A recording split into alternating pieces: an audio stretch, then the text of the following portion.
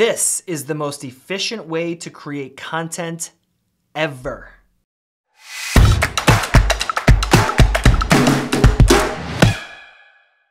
Hey everyone, I'm Timmerman. I talk about the world's most exciting business, sales, and marketing strategies so that both you and I can grow our businesses better and faster.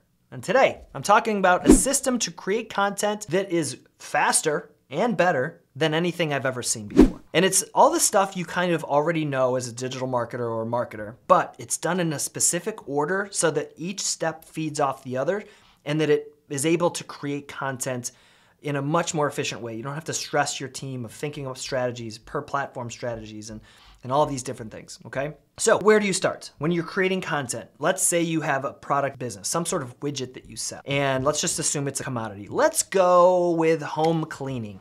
You sell a natural, an all-natural cleaning spray and a variety of other cleaning products. So you're trying to create content to get the product and the brand out into the world in a way that is meaningful and people care about. So the first thing you need to do, and you're gonna hear this in all of my videos, the most important thing in marketing is psychology and understanding your audience. Everything else, in my opinion, is a waste of time without first understanding psychology. Now the problem is we all jump to, oh, we need a Facebook strategy and an Instagram strategy and a YouTube strategy and a Pinterest strategy and a website strategy. Yes, you need all of those things, but you need to understand psychology first, okay? So assuming you understand the psychology of somebody who's using cleaning products, in today's day and age, it's everybody who's going to need them. Anybody, I would say, that is purchasing the product, so you're probably not targeting teenagers or younger kids. They might use it, but their parents buy it. So you're targeting anybody from the college student who has their own dorm room and needs to have, wipes to wipe down their surfaces, all the way to somebody who's 80 years old, who's in a retirement home. Also, possibly commercial cleaning companies as well. So you've got everybody. So you've got so many different personas and ICPs that you're targeting. But let's assume that you understand me. You understand the 39-year-old guy who loves business and just wants a good cleaning product, right? So once you understand a mental trigger of what makes somebody like me buy cleaning products. So here's what it is, I can tell you from experience. What makes me buy cleaning products? Number one is I want something that makes me feel like I'm putting something on the surfaces that is generally safe for my kids and my pets. I have 2 young kids, 1 and 3 years old, and I have 2 pretty old dogs. And I'll spend a little bit of extra money to buy something that is natural. Even if I don't actually investigate if it's natural. If it says natural or organic or environmentally friendly, I'm gonna gravitate towards that. And most people who are millennials or Gen Z are probably going to gravitate towards that because we care more about that stuff right now. So that's one thing to understand. That's gonna make me, all right? Now if it's more environmentally friendly, but it still cleans, that's the key here, right? I care most that it cleans. I want the bacteria and the germs and things like that gone off of the surfaces, but I want it to be as clean and friendly as possible. So when I'm going to create content, the very first thing that I'm going to do is I am going to write a blog post, a pretty long blog post on how a product can both clean effectively as well as be environmentally safe and safe around kids and pets. I'm gonna write a huge blog post and I'm gonna write it in a way that's entertaining. That's the very first thing I am going to do. I'm gonna literally do it personally, if you have your own, Shopify store or something like that. And if you're a huge 500 million or $1 billion brand doing it, then I'm gonna have my best copywriters write this thing. And I'm gonna write it in the voice that a 39-year-old person, but also an 85-year-old person, but also a 18-year-old or 19-year-old college student is going to find friendly, right? So I'm gonna write this blog post, and I'm gonna write it in a way, like I said, that is organized, easy to read, and reinforces that concept of environmentally friendly, but still cleans real well. All right, step 1 is writing this blog post. So I keep using the term blog post because it's sort of something you understand, but really this is sort of a synopsis. It may actually go and be a blog post. In fact, I think it could, but it also might be sort of a guide. It might be a downloadable guide, but we'll get into that in a minute. All right, so I write this blog post. Let's call it a 3,000 to 5,000 word blog post. That might be a bit much, but probably not actually. 3,000 to 5,000 word blog post. It's written with the voice I mentioned, and it's got all of that in there. Okay, step one, done. Blog post, done. Then what I'm gonna do is I'm going to scattershot the rest of it. I'm gonna take this core piece of content and I'm gonna send this out to as many other blogs that are covering environmentally friendly products, cleaning products, home products. I'm gonna send this brief out to as many of them as possible. And I'm gonna encourage them to write a similar post as it, or even offer me or my team to write a post. So this is guest posting. And the reason I'm starting here is because now we're taking this core piece of content that we created and I'm sending it out to hopefully the hundreds or thousands of other bloggers out there that are writing this type of content. And I'm encouraging them to write something similar using the same framework, and I'm even offering to write a similar post. And I'm adding in social proof as to why it's so important and why their readers are gonna love it and why we did it. So we're gonna start there, right? So what this is gonna do is it's gonna get the concept out all across the internet.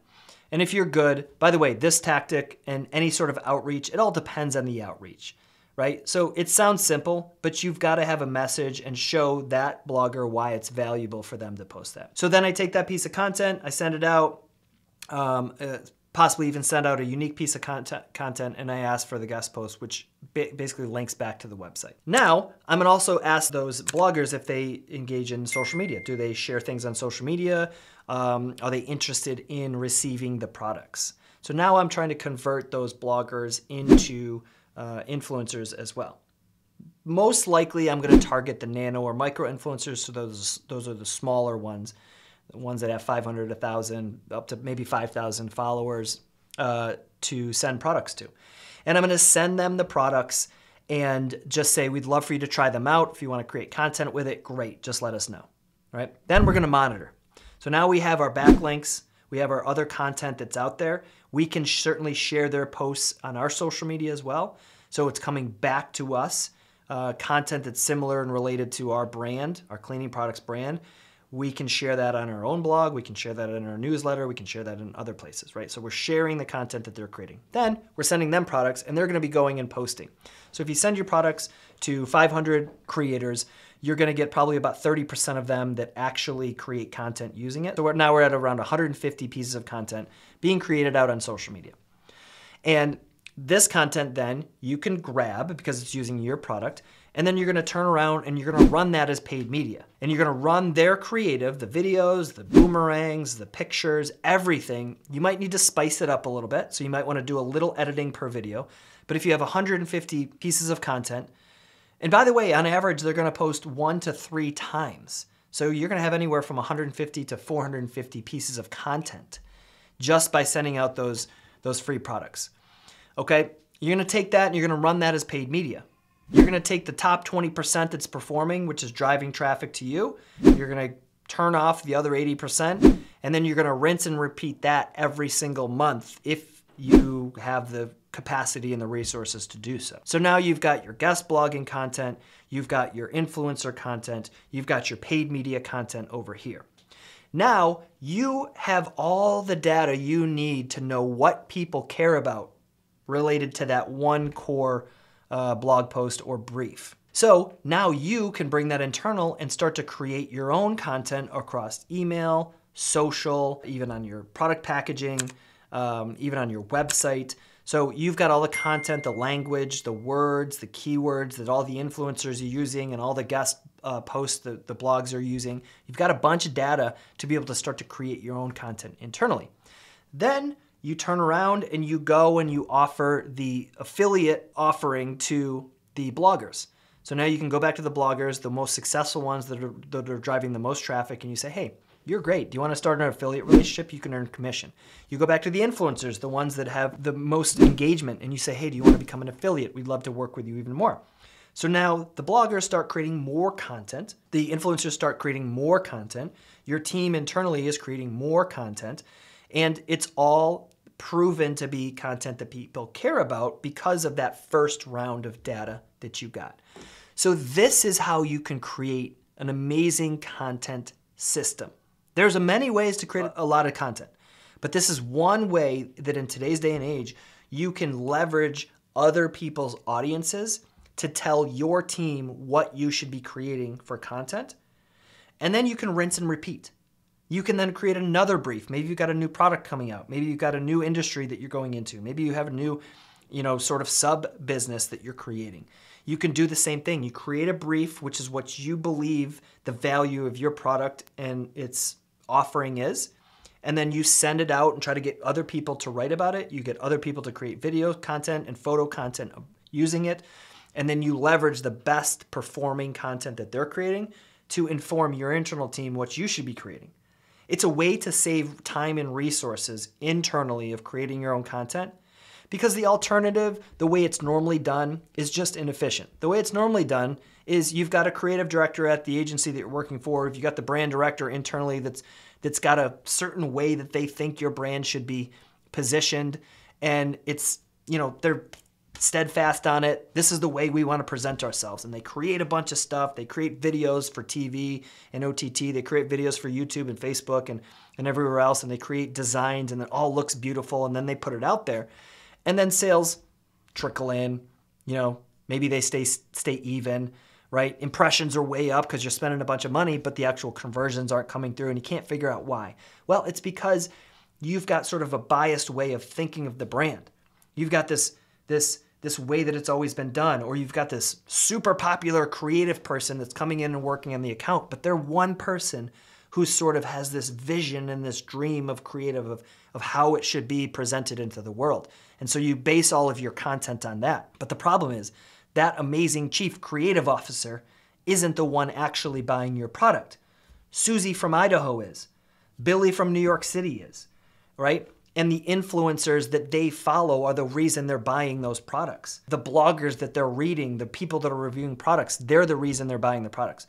So if you want a great content machine, put your stuff out into the world of people that already have audiences, learn what's doing the best and getting the most engagement, and then use that data and knowledge, the keywords, the language, the syntax, and all that kind of stuff to then create your own content, because it's proven that people love it. If you thought this video was valuable, please hit the subscribe button, because all I do on this channel is talk about the most wild and sometimes unpopular business, sales, and marketing strategies.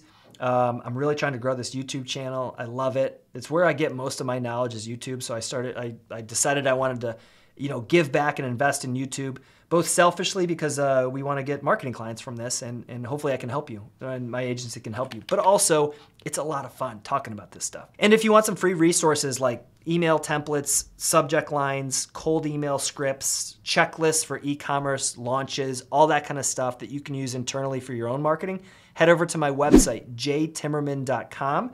That's J, the letter J, Timmerman.com. A bunch of free resources over there. All you got to do is enter your email address so I can send it to you. Hopefully I'll see you in the next video. Take care.